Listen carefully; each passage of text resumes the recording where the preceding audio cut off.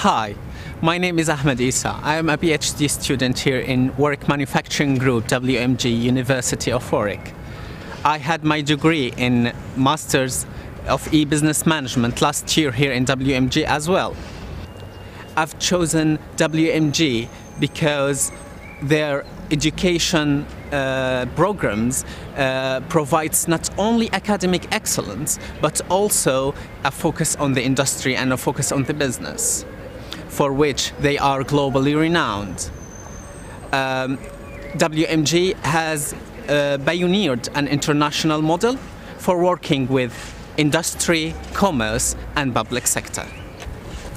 As you can see, we are in front of International Manufacturing Center, IMC, which is the main building of WMG.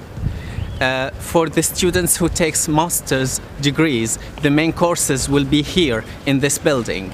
It has a number of lecture rooms and syndicate rooms in order to work in groups. Also, you can find all the stuff and all the academic, especially the academic stuff, here in this building. There are a number of common rooms as well for the students.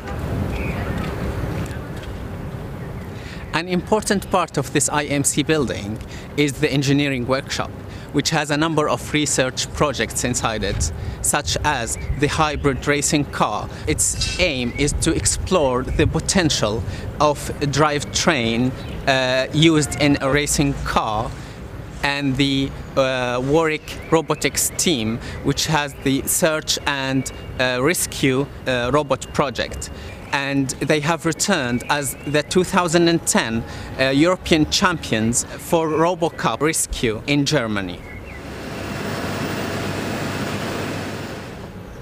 One of the main buildings of WMG is the International Digital Laboratory, IDL, which is a multidisciplinary research center that combines the WMG's expertise with that in the underpinning sciences such as medical, computer science, mathematics and psychology. There are a number of research areas and research groups in the IDL. One of the research projects is the computer-assisted rehabilitation system, which is a rehabilitation system that was developed initially for people who suffered from a stroke. WMG is the largest manufacturing group in Europe. It celebrates its 30th anniversary this year, continuing to provide its education and facilities for students around the world.